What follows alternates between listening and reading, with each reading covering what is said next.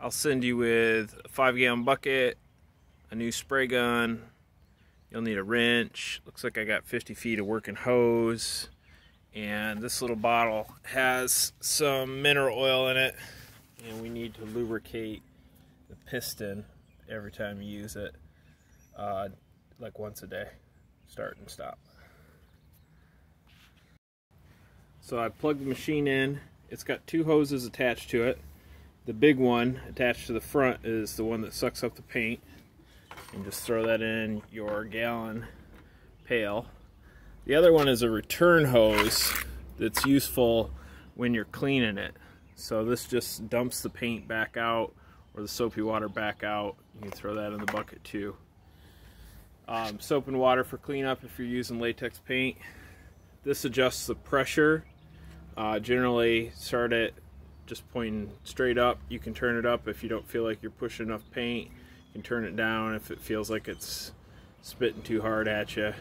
Generally does not need to be all the way up. Somewhere in the middle is a good setting. There's a power switch right here, and your hose connects right beneath that. We're going to lubricate that up with a little bit of mineral spirits, and I'll check and make sure that this is free of paint. You shouldn't have to mess with that unless yours gums up on you. Here we are attaching the hose. Just want to snug that connection up. You don't have to crank it down or anything, but you don't want your paint to leak out all over the place. This hose is under pressure when you do it, so just make sure that your connection's tight. Leave your wrench right with the machine. Next to it is a little 2-direction mode. When it points at the hose, it's going to go out the hose. When it points down, it's going to come out the return line and back into your can. So when you're in use, generally you're pointing at your hose. It's going to come out your spray gun, and it'll look like that. We want to do that when we prime the pump.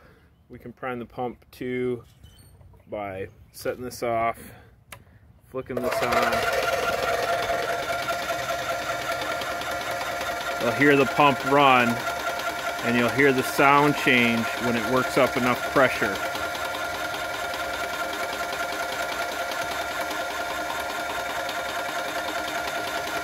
I'm going to turn it off and put the gun on, and I'll show you what I'm talking about. The last guy I loaned it to didn't give me the top of the gun back, so I ordered a new one. It was pretty cheap actually, but you can see it's a little lightsaber handle. It's got some safety features to keep you from hurting yourself, but this top screws off here, and there's a filter inside to filter your paint at the end, and there's a tip that goes on the end of it here that I'll screw on and show you, and it's just pull and spray. Pull and spray. You can lock it if you want it to run continuously. This one will throw a 10-inch fan, and you'll just want to have a cardboard shield or a plastic shield next to the window when you come up to it. To get this apart, you just jerk this guard off the bottom here. It's got a little split in it. It'll let you pull it off, and then you unscrew the head.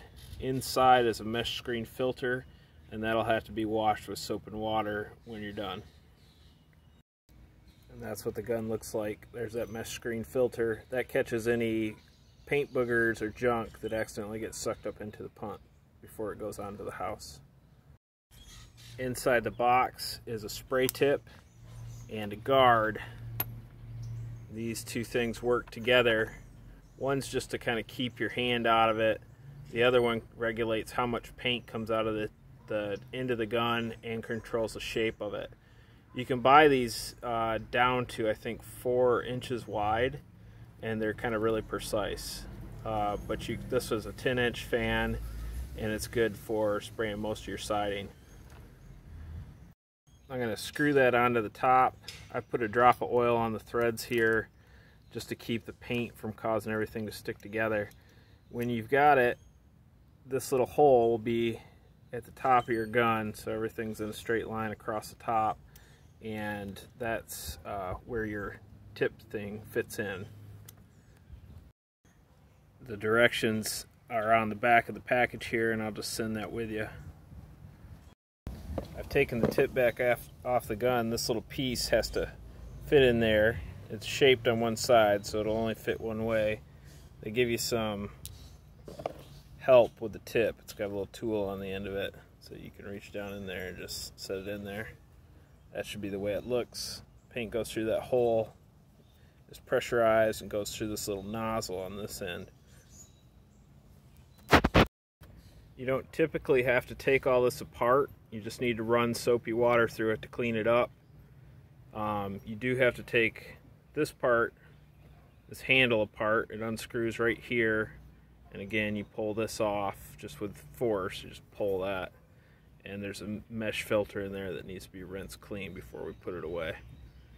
This you might want to take off, but you can turn off your paint flow, which is convenient just by turning this thing, and then the arrow points towards the direction that you're spraying paint so that you're ready to go. That way you don't accidentally set your gun down and squeeze the trigger and lose half a gallon of paint onto the grass or something like that before you catch it.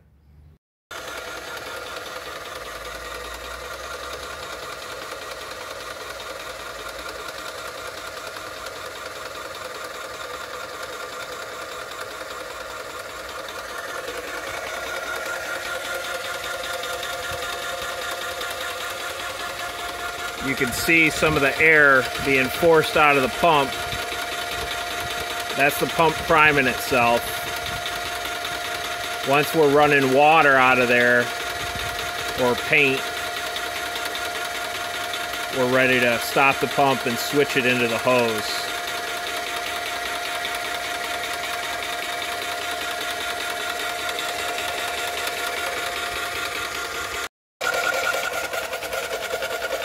You can start to hear the sound change when the pump's ready.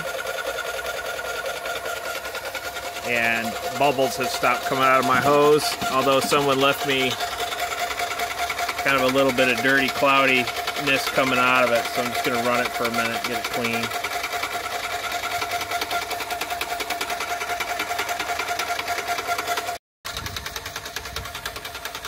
This is what a loose connection looks like, just in case you're wondering. That could be paint. Right now it's just water, so I'm just letting it run. But if you see that, we just need to tighten these connections with 2 wrenches.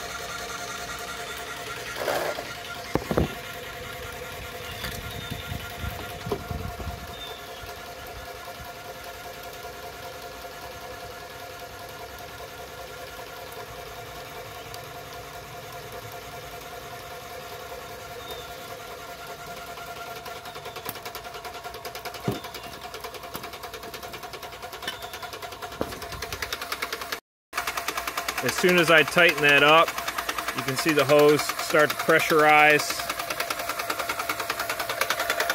I'm going to turn the pump off now and move this doohickey over to that. This just changes the direction of flow, and it's going to pressurize and then shut off when it reaches pressure. This is the pressure regulator.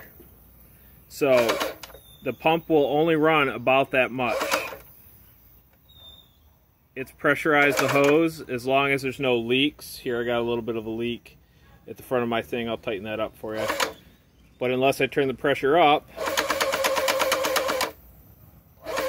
or if I turn the pressure down, it's only going to run when necessary. So once it's pressurized, this pump only runs just every so often, just to keep up the pressure. What's that thing do, Maggie says? Well, it sprays. You can see the fan pattern. That's just water coming through it. So when you clean it, you can spray it like this with soap and water.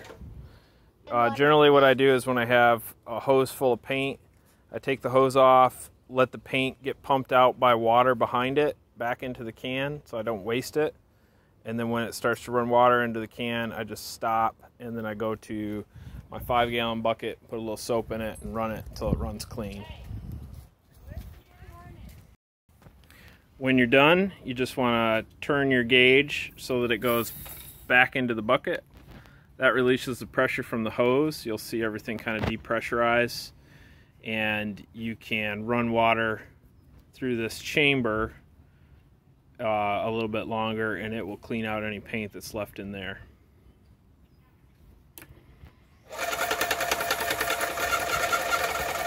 It runs constantly when it's not building pressure. And I'll turn it back to the hose. When I turn it on, you'll hear it build pressure. And then it stops. That's how you know that you're ready to paint.